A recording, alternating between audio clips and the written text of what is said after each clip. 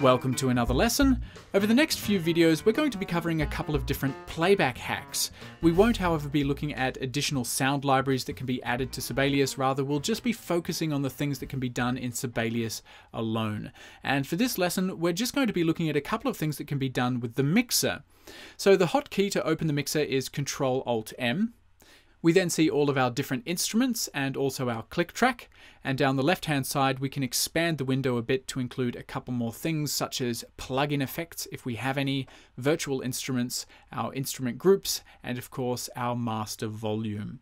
Now most of this stuff is pretty self-explanatory, so I won't go into too much detail, but there are a couple of small things in the mixer window that you might not have been aware of.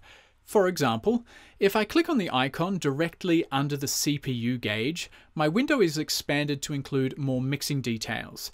If I click it again, it expands again, and if I click it a third time, it expands once more. So just by clicking on this icon multiple times, I have more options available to me, and you can see that there are quite a few different features and parameters that we can play around with here. So if we start up the top, you can see we can play around with reverb a little bit. We have a reverb and chorus. Underneath this, I then have the option to change our player and our instrument. So I could select one of the instruments in my ensemble, the violin for example, and here I can change its sound, its instrument sound, to something else. Flute for example.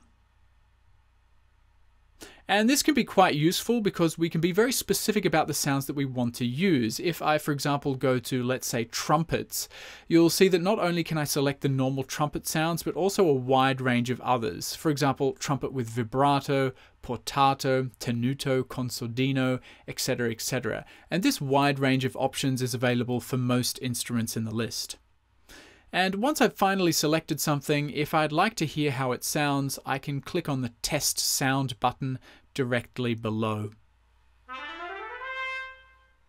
If we keep going, underneath this you'll see the panning dial, and as you're aware, using this we can pan our instrument to the left and right speaker as we choose. But what a lot of people aren't aware of is that if you want to quickly center the sound and reset the panning to 0, you can just double click the dial and it'll snap to 0.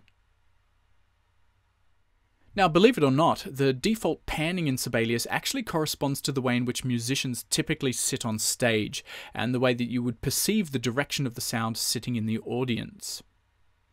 Directly underneath the panning, we can of course mute an instrument or get it to play solo, and obviously we can also change its volume. And similar to the panning knob, if you double-click the volume bar, the volume of that instrument is reset to the normal, unmixed volume level. Now what's also really interesting is that when you specify the exact player that you want, and you take it off of, for example, auto and make it the Sibelius player, underneath the volume level, you'll see this button with 2 arrows on it. And if we click this button, it opens up to reveal even more instrument playback settings. In the violin, for example, you can see that I can change a whole lot of settings regarding the attack and release of the sound. If I increase the release, it sounds like this. And if I decrease it to 0, well, it sounds like this. And so by fiddling around with these settings, we can customize our playback sounds even further.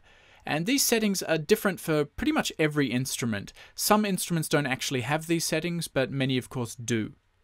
Now, there is one last thing that I'd like to show you, and it's just a gimmick. It's not a very useful feature at all, but it's kind of fun.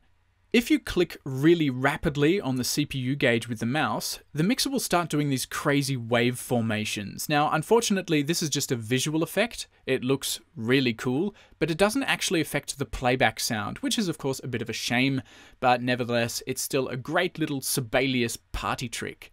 If you'd like to turn it off again, you just click the CPU gauge again. So that's a brief rundown of the mixer, and I'll catch you in the next lesson where we'll be looking at even more playback hacks.